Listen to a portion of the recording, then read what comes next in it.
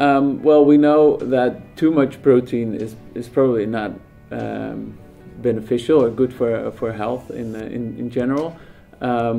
So we know that protein before sleep can help with recovery short term, but say over years of taking this extra protein, we cannot be sure at this moment.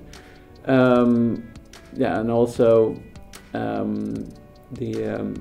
there's some emerging evidence about health benefits, although still a lot of questions, but health benefits of time-restricted eating.